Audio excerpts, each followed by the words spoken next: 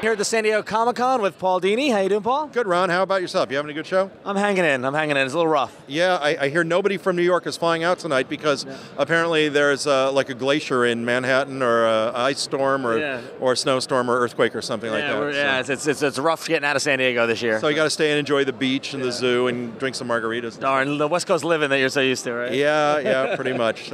So you've been here at the convention. You've been here at your booth. We've seen you run around the floor. What do you got going on? Well, I just started a venture with a cool company called GoAnimate.com, and what they are doing is they've licensed characters like Family Guy, American Dad, and then classic characters like Mr. Magoo and Underdog. And what you can do is go on their site and play with their characters and animate them and create new adventures with these new and classic characters. Make your own cartoons, upload sound effects, music, and it's really like a homemade animation studio. And what I'm excited about is they came to us, and my wife Misty Lee and I, and they said, we're actually would like to create some new stuff for the site, and we know you're a prominent animation creator. We would love to get some of your characters. Will you come on the site and create some new content for us?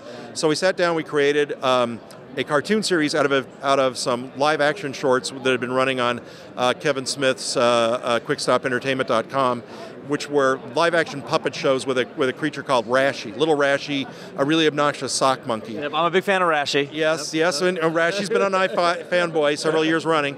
So we took RASHY and his nicer brother Super RICA, and we are now doing 20 shorts with them, which put them in new adventures, either around the house where they're causing trouble, or else, because it's GoAnimate, they can interact with other cartoon characters or caricatured celebrities.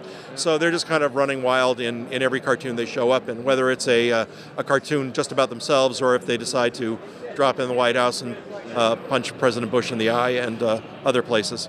And so that's been a lot of fun. So we've been promoting that.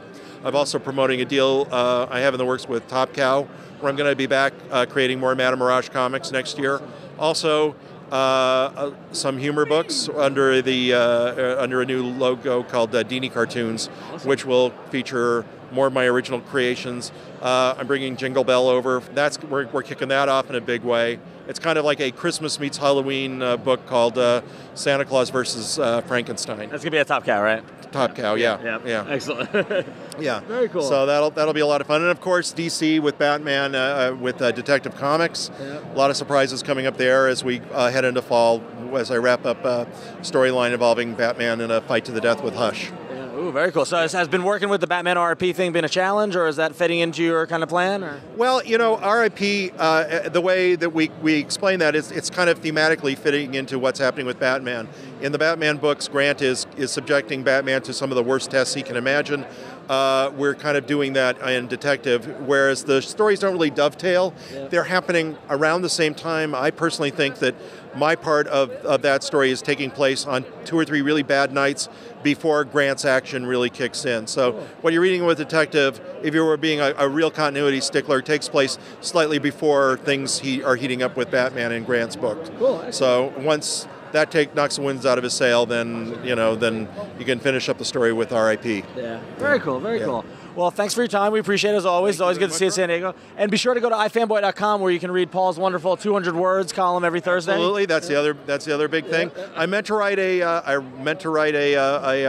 column from the floor. I thought that would be great. I'll set up at the booth and then just write what occurs to me. And it's like, are you insane? That never happens. You can't do anything except walk around and fight like a salmon upstream to try and get to buy one comic, and then you're thrown out. So we'll be looking forward to future columns from you, and you can get that at iFanboy.com, and make sure you go to revision3.com/iFanboy to check out all our videos about comic books. Wonderful. Thanks. Bye, guys.